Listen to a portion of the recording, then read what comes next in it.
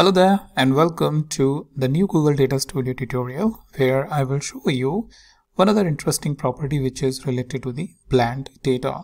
So some information about the bland data you can find it from here. As I clicked on the question mark, the new bland data window is open. So it's about joining the two data sources. So join information from multiple sources to get a more unified view of your data.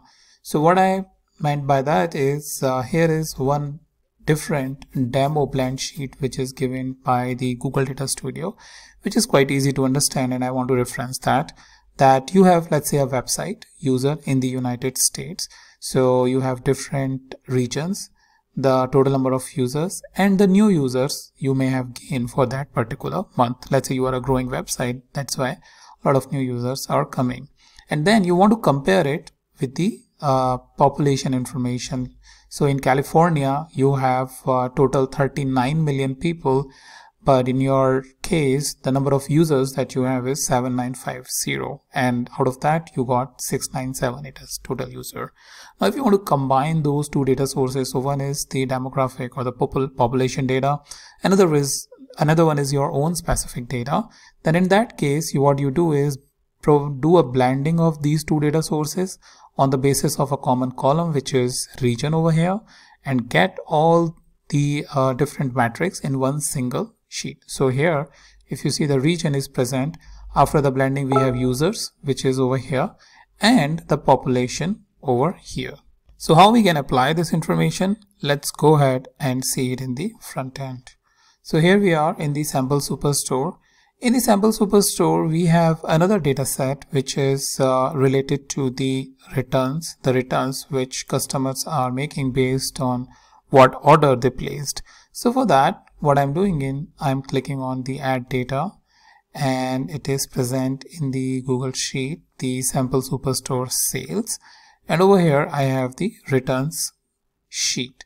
So I want this return sheet where the first name is having headers, and I want to include hidden and filtered cells just so that every information is coming if accidentally there are some hidden rows or hidden cells and the filtered cells. So I'll click add, and it will going to add the data source into the system. So once we have it, what we need to do is click on the bland data.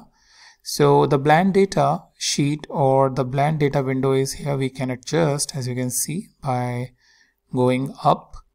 So over here we have first data source, which is the left data source, and this is basically the left outer join what we will going to make. So if you are aware about join, left outer join basically takes all the rows from the first table and the matching rows from the second table. So here by default the dimensions that has been selected is the order priority, metric is record count, and the date range is order date. So what we can do is, for our need, we can add more dimension. Like for example, we want to add customer name. Let's say we want to add customer segment. We want order ID. So we will choose the order ID. Let's say we want product as well. So maybe the product category we can add. And as a metric, let's add sales. So sales is added over here. Up to us if you want to add more metrics or the more dimension. Now let's add one more data source. So over here we have got multiple data sources, as you can see, and I can choose this returns. So in case of a return, we have three columns, which is the status, order ID, and record count. Now if you see, what do we have is basically the join keys. So what I did probably earlier is incorrectly added the dimension in join keys, so that is not right. I just need the order ID over there, but over here in the dimension I can add all those dimension, which is, let's say, customer name, customer segment, and a couple of more just for the presentation perspective. The product category, maybe let's say something related to the shipping mode, so ship mode, and maybe the shipping cost, just to understand what return may cost. or order may cost in this case. So now we have order ID, which is the join key over here, as you can see in both the cases, and that's why right now it is not showing any issue. If you want to add the dimension from the second table, then we can click over here and add status. There is no metric, no data range, no filters I want to add, but if I want, I can restrict it. Now, as you see, you have another option of adding another data source, and you can add up till 5 data sources. So that's the key over here, and you need to be aware that what you are making is the left outer join in this case.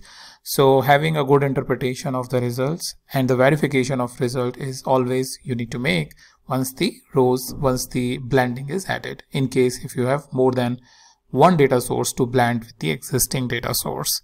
So once you have this, you will click on save, and the information will become over here. As you can see, the table has been populated with a lot of values over here, and as you can see, you have a pretty huge table with the customer name, customer segment, product code.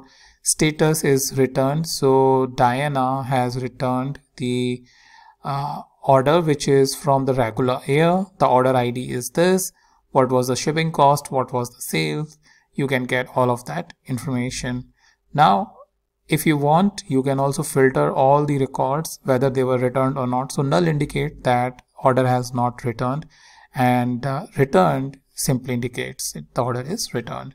So in this case, what you can add is basically the filter over here. So once we have the filter and place it over here, what it shows is the dimension as the record count. So we don't want that. What we want is the status. So let's change that to status, and we can add the metric just so that some count or some, let's say, sum of sales, those sort of information is coming. But for now, count is okay. So let's go into the view mode to apply this. And now we want to apply the return. So I will just uncheck that. And what it will give us is the returned order, all the orders which have been returned. And if I want, I can move on and go ahead and see the different products which have been returned.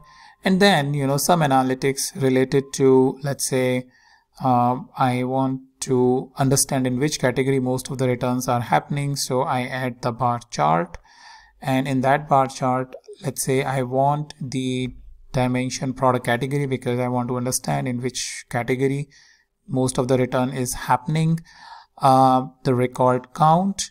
And now if I go into the view mode and select just this, what I get is 461 is the record count.